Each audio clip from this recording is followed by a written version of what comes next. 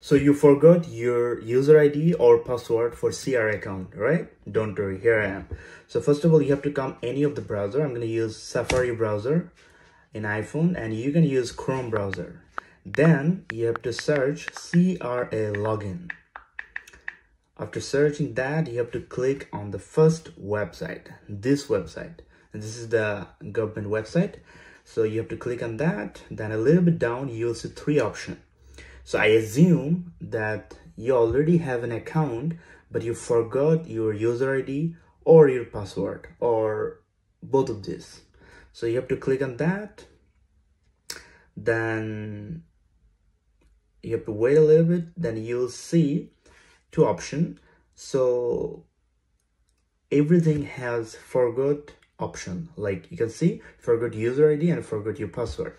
So in your case, if you remember your user ID, then you can easily click on forget your password.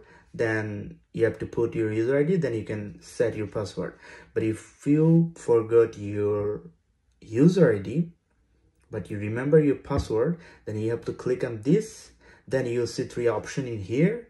First of all, you will need your social insurance number, your date of birth, and the 15,000 income tax line.